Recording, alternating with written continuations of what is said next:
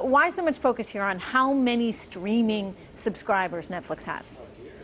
Trish, just such a huge driver of the business. Every additional person you can get to pay $7.99 a month for a Netflix subscription is going to give you that revenue that's really been powering this stock. And that revenue number is expected to be in the neighborhood of $1.1 billion this quarter. And let's not forget that this is not a cheap business to be running. They have to pay a lot of money for the content. They have to pay a lot of money to expand it globally, and they just did a big expansion in the Netherlands, which may weigh on the bottom line. So if you can offset that by getting a few more subscribers, boy, that really helps your business. And certainly people are expecting that this company is going to continue to add on subscribers by the boatload. So the outlook is going to be just as important for this company. Yeah, no, really incredible, the idea that they're surpassing HBO. Tuna, I want to go over to you. Content. That's why they've been able to surpass HBO. But the content gets increasingly more expensive the more successful it is, of course, because in many of these cases they don't actually own it. So how do they diffuse the cost, the increasing costs of the successful content? Well, I think they're very pragmatic in how they're managing their content costs. They're starting to spread some of that out into their original programming, which is still a relatively small base of their content. They have been disciplined to walk away from deals that they feel was overpriced, like the Viacom MTV deal. You saw them walk away.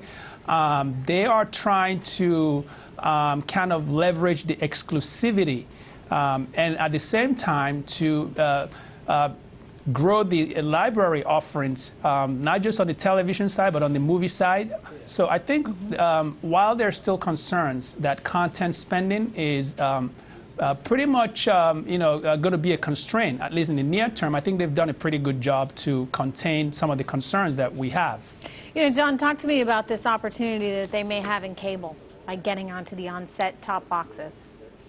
Well, you know, the story for so long was that Netflix is the cable killer, that so many people can choose to cut the cord because Netflix has become such a significant part of the story. I think pay TV players right now are looking for any reason to keep you inside the cable world, and so offering Netflix would be a no-brainer. I think that comes down to what the revenue sharing agreement is going to be. You know, is Netflix willing to give up some of that $7.99 a month and give it to the cable operators? Or since it already thinks it can get 60 to 90 million subscribers here in the U.S., maybe it doesn't will it play tough? You're right. Could they play tough? And go ahead, Tuna. Can they continue to charge $7.99 through the regular cable providers? Well, I think that's an interesting question, but I would argue that just as important as the revenue split is the issue of who controls the customer relationship.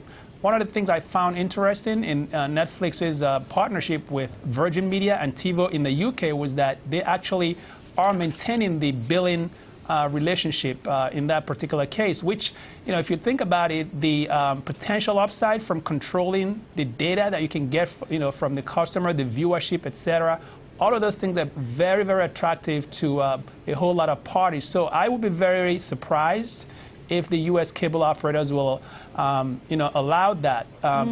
So that's an interesting point. And also the revenue split issue, I really have my doubts, because you could argue that Comcast, the Time Warner cables have a lot more leverage in this particular case in the U.S. compared to in the UK. Okay, let's get some actionable information here with Mark Sebastian joining us from Chicago. Give us an idea of what you're seeing or what you're doing right now ahead of that important earnings report. Yeah, you know, Netflix is a stock. We have a technical term for how the stock moves. It's cuckoo bananas. Wow, real technical. It's very technical. The stock just moves around everywhere. I mean, the stock's down 60, 70% over a year, then it's up 200 or 300%. This is a crazy stock. Now, the last, it really is. The last earnings, it actually didn't move that much. They're pricing out the move for earnings tonight at around 45 to 50 bucks, 13, 14%. It's a lot of movement. I think that this might be one of those quarters where we have a little bit of a holding pattern. I'd want to probably sell into this with a very, very hedged position. Trade I'm looking at is an OCT25 Nov1 weekly calendar, paying about $1.40. I really do well if Netflix sits here.